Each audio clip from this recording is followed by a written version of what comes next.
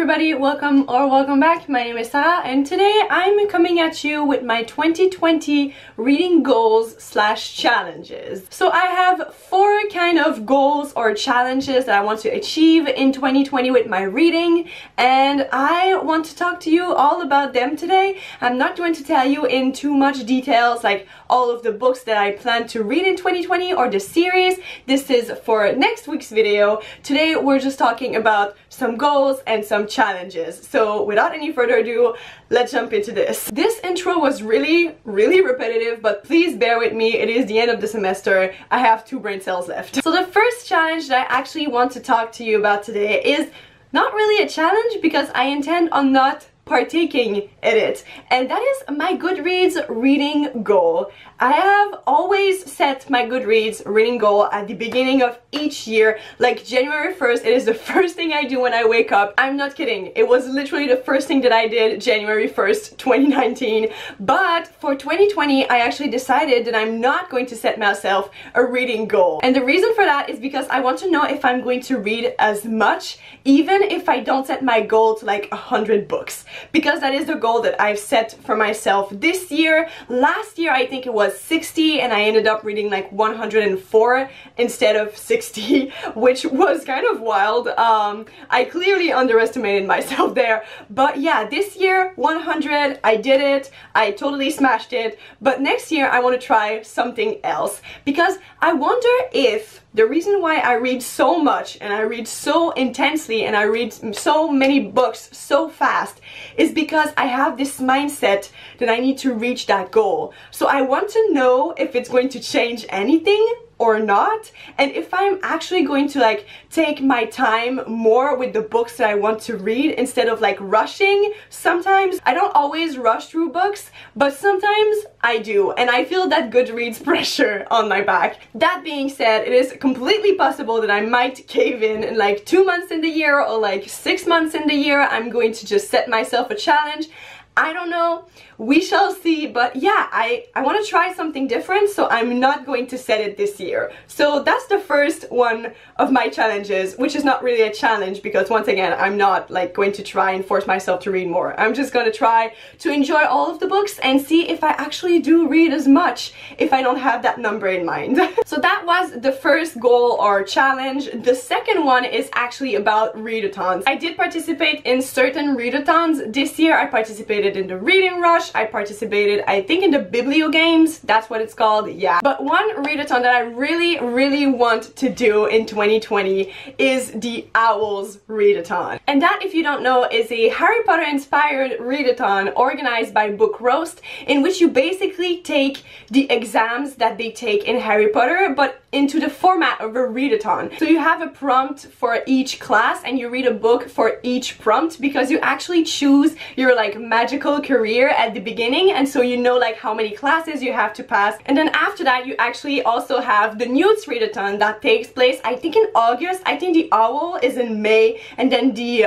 Newts are in August, and it's basically the same concept. It's like the 7th year like exams in Harry Potter. I've seen so many people participate in these readathons and they seem like so much fun, but I actually did not participate last year and I totally regret it. So one of my goals for 2020 is definitely to participate. I don't know yet what career I'm going to pursue, but I definitely cannot wait. Another readathon I definitely want to participate in is the Reading Rush. I've participated in the Reading Rush last year and also the year before, and I always love it so much. It's basically this week and it is organized by Ariel Bissett, and you have 7 prompts and you just have to read like as many books as you can in a week. And I think that is just so much fun. Like, so many people participate in that readathon, and there are like Instagram challenges and video challenges, and it is just such a good time and such a celebration of reading every year that I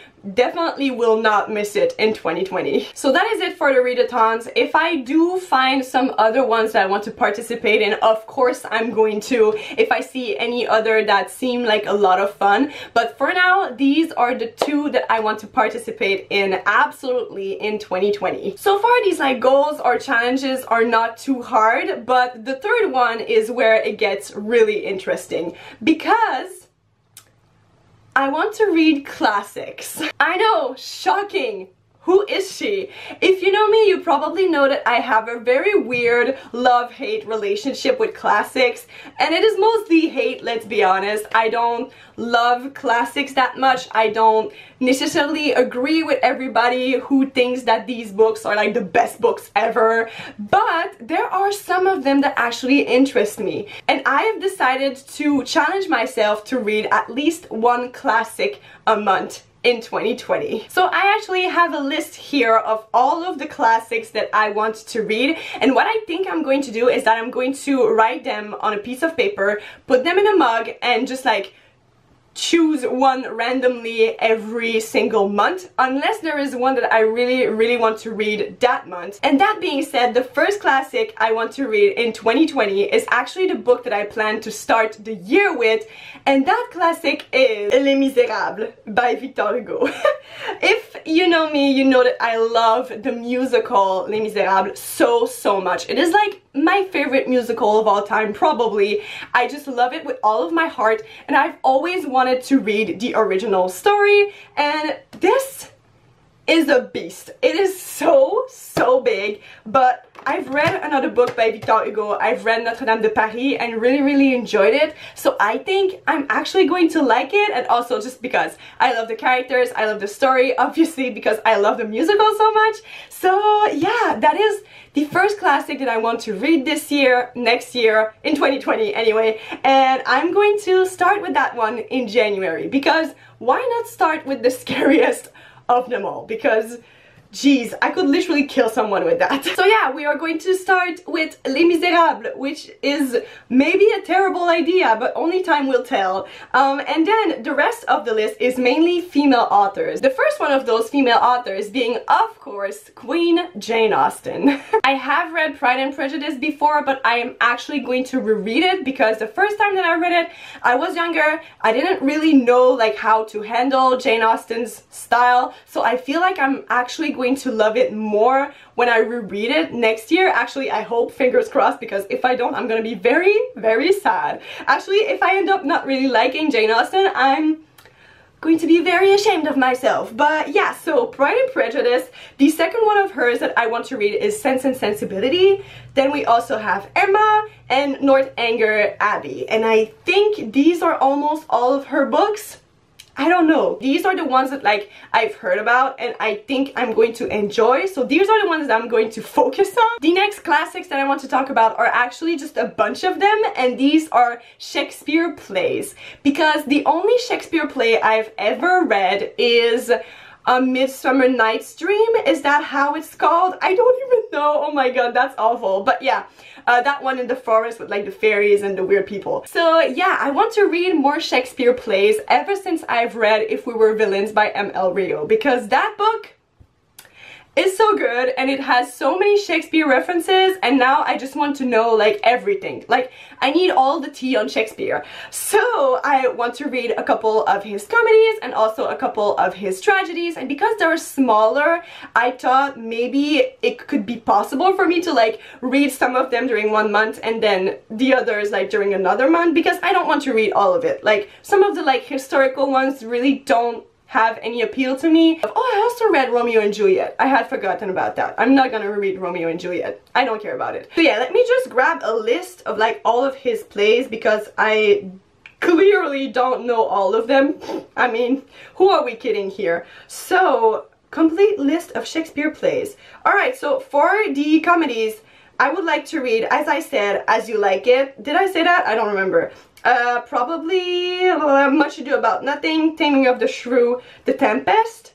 And then for the tragedies, I would like to read Hamlet, King Lear, Macbeth, and that is all. So these are not like too many of them. It's not even like half of them, but honestly, I don't really care. These are the ones that interest me. So I'm gonna start with them, and if I enjoy them, I might read more. Also, please don't judge me if I don't read them in like the original English, because I understand absolutely nothing when I try to read them in the original English, because oh god, like my French brain is like, what is going on here? So I might read, you know, like the No Fear Shakespeare that has like the original English and then the modern English on the side. I don't know yet, but I don't think that like the original language is going to be possible for me because oh my god, it is, I don't know, in my brain it's just complete nonsense. Maybe I'm just dumb, who knows. Then the next classic that I want to challenge myself to read is Jane Eyre by Charlotte Bronte. I have read Wuthering Heights by Emily Bronte and did not like it like at all. I did not enjoy that book like whatsoever, but I really want to read Jane Eyre because it really seems like an interesting story, and I've seen the movie adaptation with like Michael Fassbender and really enjoyed it.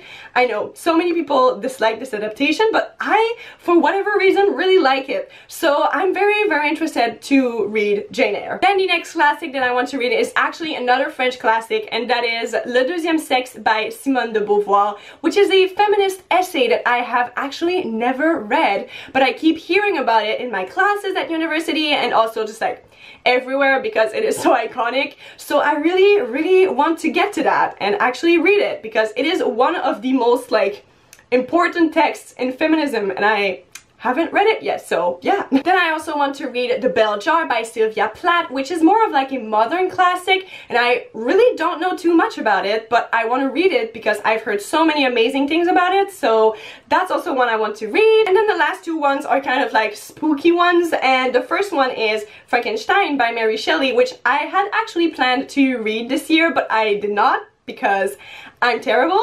And the other one is We Have Always Lived in the Castle by Shirley Jackson, if I remember her name correctly. And that is kind of like a gothic novel about these people who live in a castle and there's a murder or something. So yeah, these are the two last classics on this list, more kind of like a spooky vibes. I'm probably going to keep them for October and November. But like I said, basically if I know which one I want to read during that month, I'm just going to go ahead and read it. If I don't, I'm just going to put all of the names in a mug and just like take one out and just see like what fate has in store for me. But yeah, I'm really excited about this challenge. I'm actually like kind of hopeful because I've read two classics this year and really enjoyed them. It was Rebecca by Daphne du Maurier and Little Women by Louisa May Alcott. I actually ended up really loving them, so I feel like this could be a good idea. And if I just don't like a book, like if I'm reading it and I really don't enjoy it, I'm just gonna put it aside and just DNF it like I would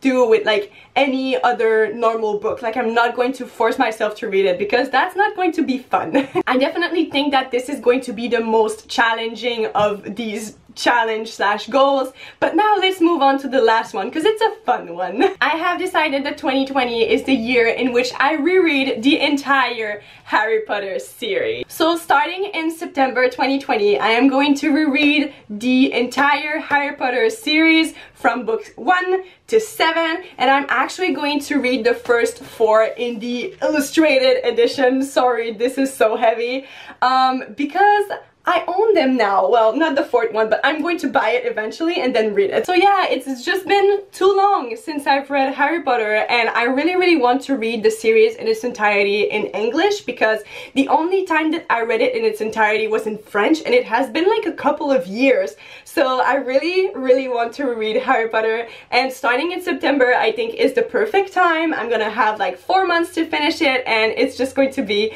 so magical and I cannot wait. Alright, so these are my 4 reading goals or challenges for 2020. As you can tell, I'm being very kind to myself because I hate to force myself to read things that I don't want to read or to do things that I don't want to do. So these are just like small challenges, and I'm very excited to actually try and do all of them, especially the classics one because I'm probably going to have a lot of opinions. Let me know down below what are your 2020 reading challenges or goals. I hope you really enjoyed this video. If you did, please don't forget to subscribe, and I will see you in my next one. Bye!